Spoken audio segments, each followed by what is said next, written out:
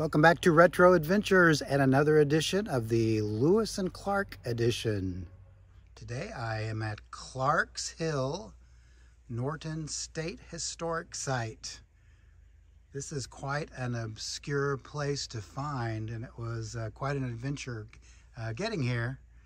If you look for this, it doesn't have really a sign except saying it's a Lewis and Clark historical marker out on the highway.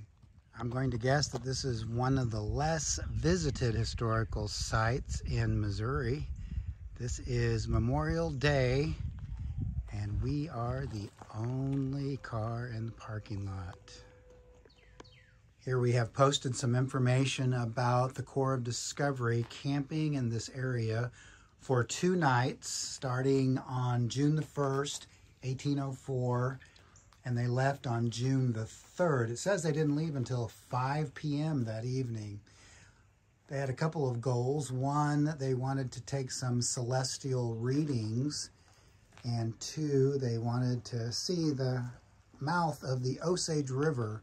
At that time, it was a very important river here in Missouri, and it was the home of the Osage Indians in that region.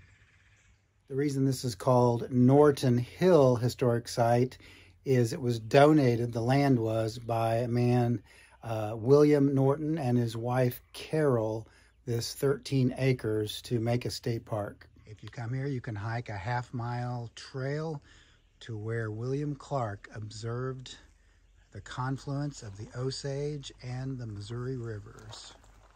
Here we have a plaque that explains much of the Osage history in this region. It certainly was a complicated issue for the United States after they purchased the Louisiana Purchase, and in fact eventually forced the Osage out of this region on further west, where they eventually ended up in Oklahoma.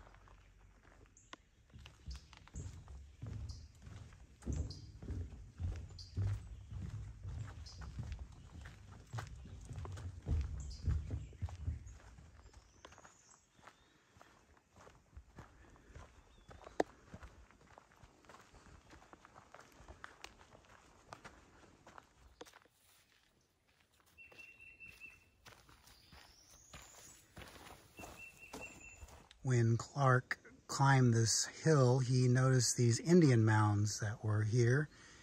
It's a little bit difficult to see right now.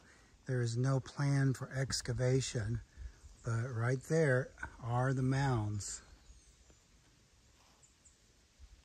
And right across from the information about the mounds, there we have the Missouri River.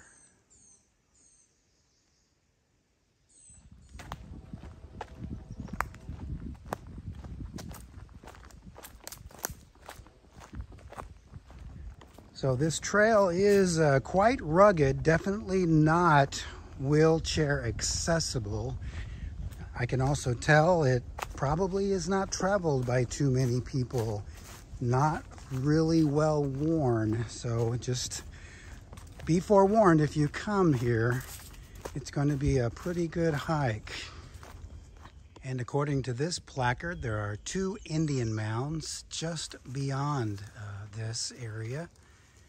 Here we have one over here. I believe another one right there. Again, there are no plans for any excavation of these in the future.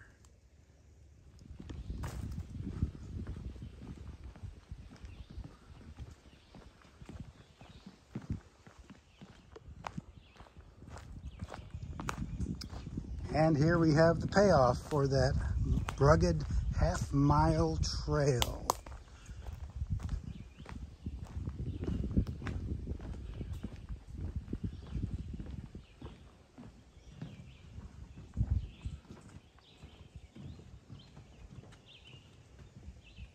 And here I am at the end of the trail. We have this nice platform that is built.